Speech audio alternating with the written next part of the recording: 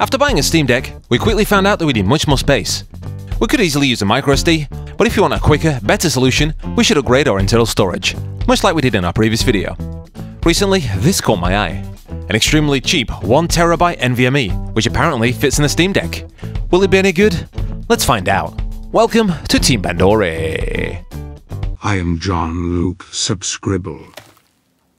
This came, a very small box from KingSpec. We've tried some of their SSDs before, and they've actually been pretty good. Hopefully, this will be too. So this is the 1TB KingSpec NX. I was expecting the case to be blue, but this is what?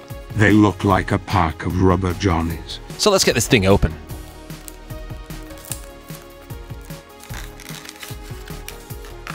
What? Wow. That's it. No instructions, nothing. I guess that's why this card is so cheap. Indeed, it's 2230, and according to the label, 1TB in size. There is a screw in the corner. I do like to screw. Ah, that's where the blue comes in. There we go. For the initial tests, we use one of these NVMe caddies. This isn't the fastest one available, but we'll use it to do a couple of checks on our Windows computer. For the speed tests, it's obviously throttling due to the caddy, but the more important test is this one here. It checks the drive for fake space, and this one passes with no problems.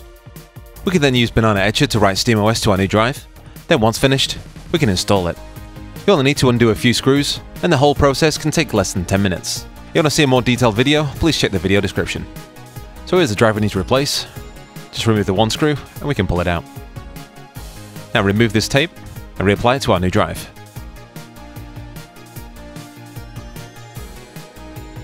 Now insert it at an angle. That's what she says. Push it down, then insert the screw. Now that the drive's in the Steam Deck, we can put it back together. Once it's loaded, we press the re-image button, and eventually we'll have Steam. That'll be very similar to when you first got your Steam Deck, but this time, you got 1TB of space. After you finished all the setup questions, we can finally install and play some games. For the benchmarks, we can use KDiskMark.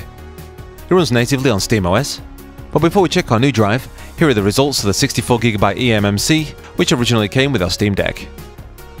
And here's a 256GB SK Hynix. It's an NVMe drive, and from these results we can see it's much faster. So now let's check our KingSpec. Here we go. These scores are pretty impressive. We have a huge improvement in speeds and disk space for a very affordable price. This KingSpec 1TB NX Series is a cheap and cheerful upgrade for your Steam Deck. This has been me Chicken of Team Pandory, and I'll catch you on the next one. If you enjoyed this video, please slam that like button, much like I did Beverly in the holodeck.